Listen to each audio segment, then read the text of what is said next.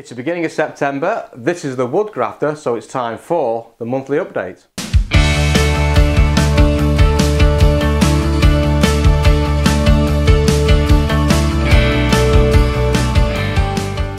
Hi, welcome to the Woodgrafter. I'm Andy Gile, and if you're new here, our mission is to inspire, educate and support you in your journey to becoming a better woodworker. We do that through a whole variety of videos, step-by-step project builds that take you all the way from design all the way through to production. Tips, tool reviews, techniques, safe working inside the workshop videos. Every now and then we'll do a deep dive in a specialist subject of interest, and once a month we get together for a chat just like this one to see what's going on in the world. So if that sounds good and you're not a subscriber, consider subscribing now. Leave me a thumbs up, leave a comment and get in touch. And with that said, let's get cracking with this month's update. So what a month it's been. We've launched the website into beta mode. I've had a blacklist from YouTube. We'll talk about that in a second. The channel continues to perform. We've hit the first milestone of our revised annual targets and it's all looking pretty good. So let's get into the update. So you can see I'm keeping the focus on the education side, inspire, educate and support the journey to becoming a better woodworker. I am changing the schedule, however, and I'm just dropping off for a period of time that Tuesday video. We're still focused on the Friday and there'll still be one video a week coming out, but I'm just relaxing on that Tuesday video. The reason is I want more time to start to create the detailed content over on the website, detailed educational courses, and that obviously is quite a big investment of time, so I just need to claw some time back because I'm running out of hours in the day. And we'll try that for the next couple of months and see how we get on. If we notice a big impact on the channel, we'll obviously revisit that and do something different. In terms of the goals, we're doing really well. We're about to pass the 5,000 subscriber mark. We've surpassed the 1 million minutes of watch time mark, and we're maintaining the 98% greater than likes overall on the channel. I've now got the community website into beta mode, and I'm now beginning to create the content for the education website. Now both of those I want to go live with at the end of this month or the beginning of October to pretty much coincide with the end of that first year as the Woodgrafter. So look out for that. Registrations are now open. I'm taking pre-registrations and I've got quite a long list already of people who want to come and join the community. So if you want to add your name to the list, head over to www.thewoodgrafter.com and just fill in the pre-registration form. I'll put you on the list and then I'll keep you informed of what's going on by email, and then when the doors are open I'll invite you to the community. So thank you for all the support, all the excitement. It's looking really good. So we're on target to meet every one of our 2019 goals, which is excellent news. My business model stays the same. This seems to be working as an idea, taking a commission in and using the commission to create a project and some training courses that's available to the community. In terms of those courses, what I've settled on is a concept known as a learning path. Now I'll be creating a whole lot of training modules, and a training module could be how to use a router, how to use a miter saw, how to set up and tune the router table, safety in the workshop, how to cut a tenon, how to cut dovetails. And there'll be standalone modules that give you the information that's required to do what it says on the tin. And then I'll create courses that focus on a particular project. How to build a Versailles planter, how to build a coffee table, how to build a side table, how to build an outside bench, whatever that project may be. And those projects predominantly are driven by the commissions I take into the business. So you'll now have the ability to walk step by step through a course, and there'll be enough information in the course to take you where you need to be. But if you want to deep dive on a particular subject, you can then come straight down into those sub-modules and you create your own learning path. So if you're an expert on dovetails and mortises, you don't need to take those smaller modules, you just crack on and get your project built.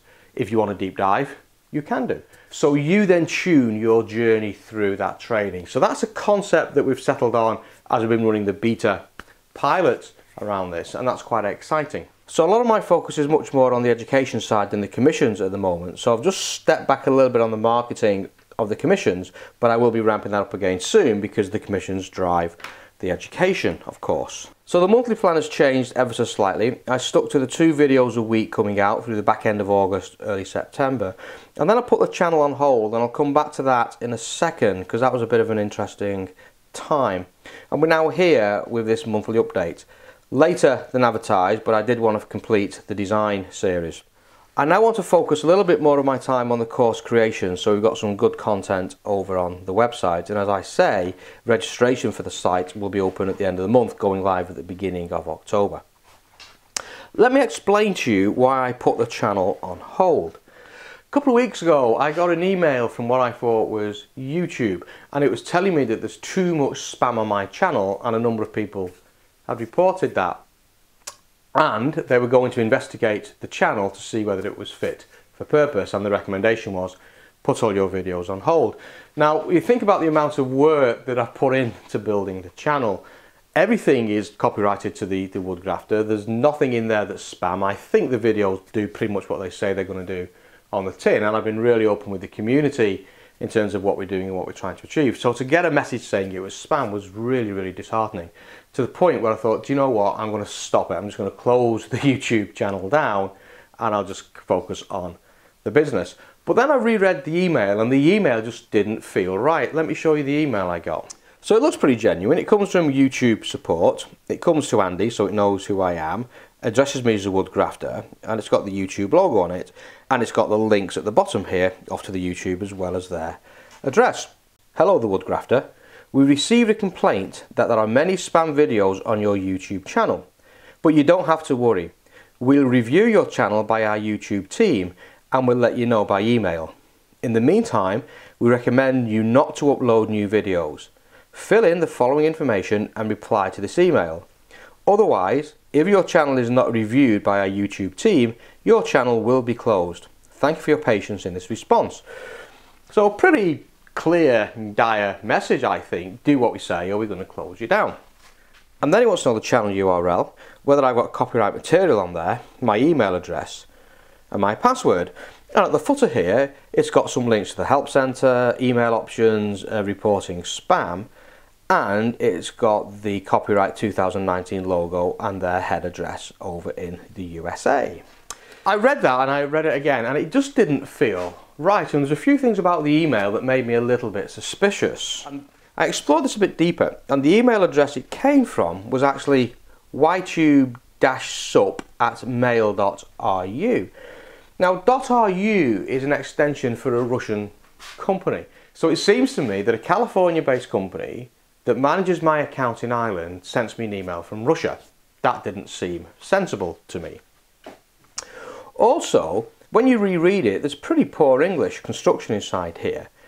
We'll review your channel by our YouTube team. We'll review your channel by our YouTube team. Surely should say your channel will be reviewed by our YouTube team. So the English in that is a little bit suspect and a little bit poor. And it then struck me, this is a strange request. If you know who I am and you've had a complaint about me and you've sent me the information asking me to do something about it, why do you need my channel URL? Why do you need my email? And why do you need my password? Because you can just review the content of the video without accessing my account. Also felt a bit strange. Then these links at the bottom here aren't actually links, they're just embedded JPEGs. So the information just didn't seem right to me. So I wrote off to YouTube asking for their advice. And I wrote off to their legal support team. Didn't follow any of the links inside the email. I went to my channel, looked at support, found their legal team and wrote directly to their legal team. And I was just pointing out, hi, I've received an email I'm suspicious of. It appears to have embedded JPEGs. The email address is from Russia. My channel doesn't have spam. I'm not sure why you would need the details to check my channel. And I'm saying, obviously I'm more than happy to comply. If I've dropped the ball, if I've made a mistake, let me know and we'll do something about that. And please advise. And they quickly got in touch. Matter of days they came back to me. Hello, thank you for reporting the issue to us. The message you received was not sent by YouTube. Instead, it was likely designed to give the impression that the message was from YouTube. We are aware of such impersonation attempts and we encourage you to mark it as spam the emails you're receiving. YouTube will never send unsolicited emails asking for private information. Please do not respond with any information to these emails. So it's pretty clear. Now obviously that's the first scam email I've had, and I've thought about it, so why would they want that information? Because all they could do is come through and mess about with my channel, and that will be a pain in the rump for myself. But what would somebody gain apart from, you know, being mean, I guess. And then I realised that the YouTube channel is linked to my YouTube Studio account, and that's where all the commerce sits. That's where we talk about the advertising, where the advertising revenue flows, where my payment details come from. So if they'd have got access to my YouTube channel, they could quickly get access to the heart of my account, and there's a lot of personal information that sits inside there on YouTube. So I thought I'd share that with you because A, it's the reason why I didn't produce videos. I just stopped while I sorted that out with YouTube Legal to make sure something hadn't gone wrong. I've subsequently changed all the passwords on all my accounts, so that's all been tightened down and refreshed just in case. And now we're back to the schedule that we've already spoken about. So if you are watching this as, you know, building your own YouTube channel up and looking at my journey as sort of some sort of barometer that I know people tend to do, be careful for those scams. If you get something coming through that doesn't feel right, doesn't look right, get in touch with YouTube directly and ask them. Do not respond to the email, do not follow any links inside the email, copy the email, send it to YouTube and get advice. So that's why it slowed down and why I had that slight blackout in the channel. Exciting times. So how is the channel performing? So look at this watch time figures. We were looking for 1 million and we're now at nearly 1.1 million minutes viewed across the channel since we started back end of last November. Incredible, incredible performance. And I remember in the early days, if you've been with me for a while, I was getting excited that I'd managed to hit 24 hours of minutes watch time. Now look at it, we're over 1 million minutes. It's amazing. Mind-blowing, but amazing. And the subscribers continues to grow as well. So I was surprised by this growth. It's pretty linear, really, if you think about it. It is accelerating now as we get towards this end, but it's pretty linear. But we're still at 4,933 subscribers at the point of making this video, and our target is 5,000. So in the next 2 months, we get more than, what's that, 67 new subscribers. We've hit the monthly target. We're going to do that quite easily. The channel's growing at probably about 15 to 20 people a day at this moment in time. And don't forget that we've just come out of the summer season, holiday season or vacation season, and that tends to slow YouTube viewing down, so I believe. So it accelerates again as you go up towards the festive seasons. So that's looking pretty good, I think, and therefore the channel is healthy. So last month I started a question section. That seems to have been pretty well received, so we'll continue that this month. So if you do want to pose a question, just put it in the appropriate comment of the video and say I have a question. I can then search on all my comments and I'll pull out the questions and I'll select some to come forward. You can always email me, andrew@thewoodgrafter.com. Go over to the website www.thewoodgrafter.com and get in touch with any of the available forms. Let's look at this month's questions. The first one, what timber do you use? Planed all round or rough sawn? Well, this came from the coffee table series that we started to do. And if you remember, I did a mini series that was pretty well received on how I actually go through the design process. How do I start working with a customer and how do I move forward to having a plan I can then use in the workshop to build something. And the question came back from that as I was doing that, do I use plain all round or rough sawn timber? I've now got the planer jointer, and if you've not seen the video, check it out. And that was a big purchase. That was a big changing point in the Woodgrafter journey because I want to be using rough cut timber. And I explained the reasons why I wanted to do that on the planer jointer video. Fundamentally, I want to bring the rough sawn stock into the workshop and I want to mill it down myself as required. And the video series that we're currently working on building the coffee table will take you through that milling process. So to answer the question, I use rough sawn timber. On the coffee table design, why not have fewer wider pieces to form the top? Now if you looked at the design series, when I was actually doing the top, I'm creating a laminated top and it's about 700 millimeters wide. And from memory, I modelled 10 individual laminations at 70 millimeter width. But the material I've got in the shop is between 200 and 220 millimeters. So why would I go for 10 individual slices if I could put 3 of those boards together and get a similar width? That's the basis of the question. So there's a few reasons why I do that. That's the worst case scenario. Going for those 10 strips at 70 millimeters is the worst case scenario. And I'll put in my plans that worst case scenario so I know what I'm working to. Then it comes down to the stock that I bring in. If you've ever had a piece of wood in your workshop that's sort of wide and thin, and you have the grain pattern doing this across that board, you'll notice that that board cups, and as the board dries out you tend to get that cupping in. Now that cupping can be quite severe, and if that's rough cut stock and you need to get a flat board, you've got to take all of that cupping out until you can get a flat board. And similarly on the top you have that hump, you've got to take all that hump down. So if that cup was about 20 millimeters, you've got to take 20 millimeters of stock off your material before you can get down to the flat board. So there's a lot of waste. If you take that same board and you rip it down the middle and cut it in half, you've taken that 20 millimeter bow and simplistically speaking, you've taken it to a 10 millimeter. So I can take 10 millimeters off the narrower board to get down to a flat board. So there's less waste. So you've got to look at the stock that comes in and you make an informed decision.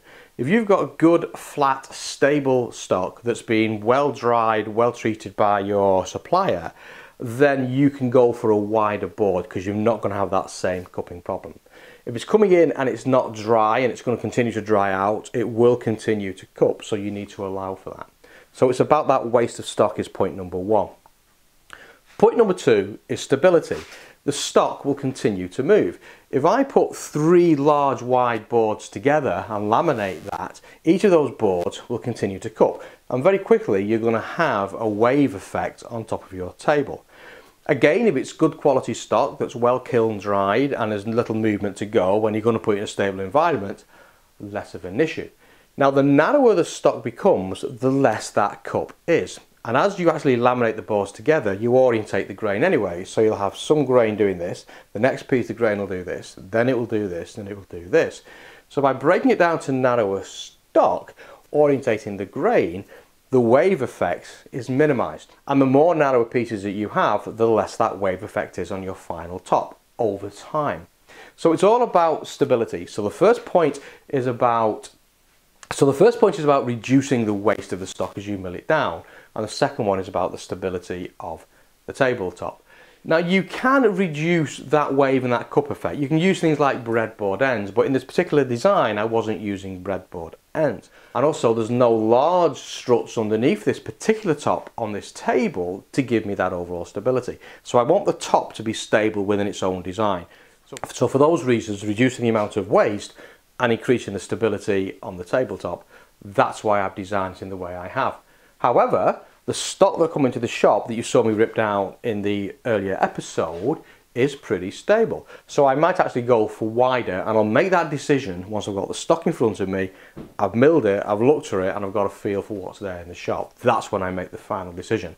So the plans give me the worst case scenario, allow me to minimize waste, stability inside the top. I will make the decision when I come to build. Now, if you forget about waste and stability for a second, a wider top tends to look nicer. And in fine furniture, you can get that wide top with that consistent run of grain all over the top. That really does look quite nice. So it's always a compromise between the beauty of the product and the cost stability equation. And as woodworkers, we're always grappling with that. But that's why I did it. I hope that answers the question. This is a common question. What version of SketchUp are you using?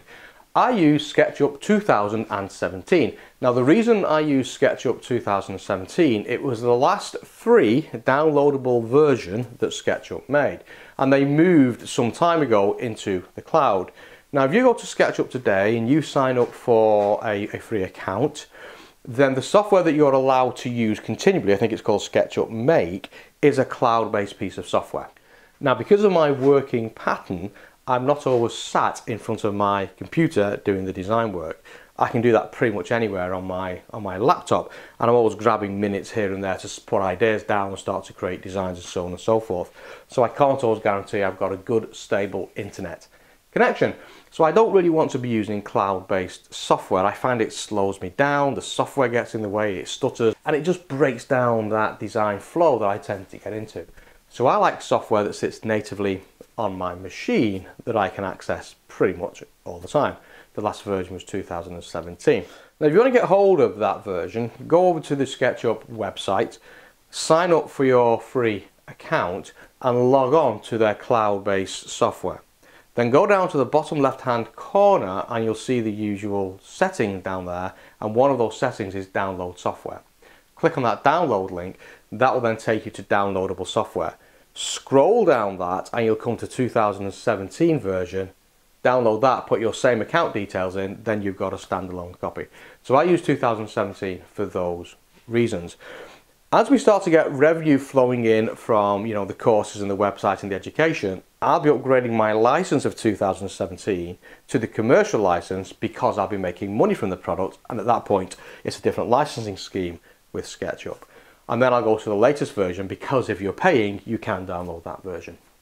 Hope that helps.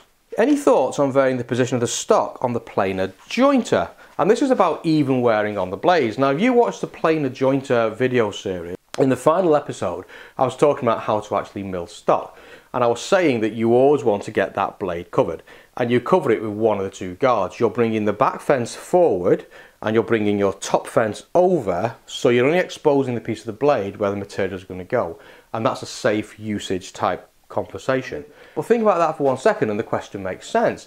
If I'm always milling 25mm thick stock and I bring the rear fence over to expose 25mm of the blade and I consistently run my stock down there, I am wearing that part of the blade.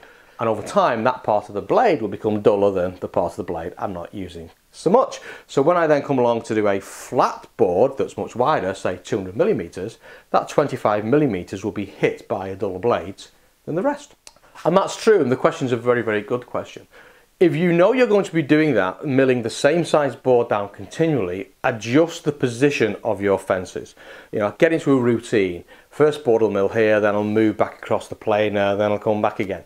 And as long as you've got that blade covered by either front sliding fence or the back fence, you're still safe. And by moving the position that you're milling at, you'll avoid that very problem that's pointed out in the question about dulling the blade in one particular place. Hope that helps.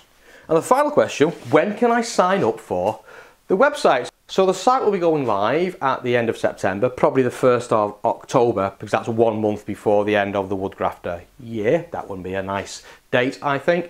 But you can pre-register now. Go to the website, www.thewoodgrafter.com. Click on the register link, that'll take you to a form, fill it in and you're pre-registered. Then as I'm about to launch, I'll send you an email inviting you to come along and register on the site, and at that point you get access to all the material that's going to be inside the site. And by doing that, you'll get access to the Woodgrafter community. There's groups in there, there's discussions inside there, there's hints, there's tips, there's blogs. You can meet with like-minded people, there's chat, etc., instant messaging. All that's available as part of the community structure inside there. You'll also get access to the courses, limited courses at launch, but I'll build those up over the years and we'll soon get some rich content going on inside there. And there's also going to be a Woodgrafter store. So any of the products I use in the shop, anyway from the big tools like the MFT or the Capex, you'll be able to see reviews about those that I've done. So I'll link into the YouTube channel and then you can follow the link and you can buy that via my affiliated site. And every purchase you make by the store contributes to the Woodgrafter and keeps us going, because I still do not want to charge for the content inside the website. I want that to be free for the community so we can all use that as a resource. On the store you're also going to find some merchandise, merch I believe the cool kids call it. So I've got t-shirts on there, polo shirts on there, some caps, stickers, cups, and I'll be slowly adding to that range.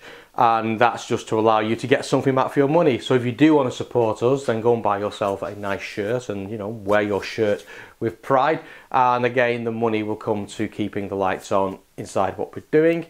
And there's also some donations if you just want to donate, and thank you for those beta testers who are already donated, by the way. That was very kind of you. But if you do want to donate, you can either do a recurring monthly subscription or a one-off payment.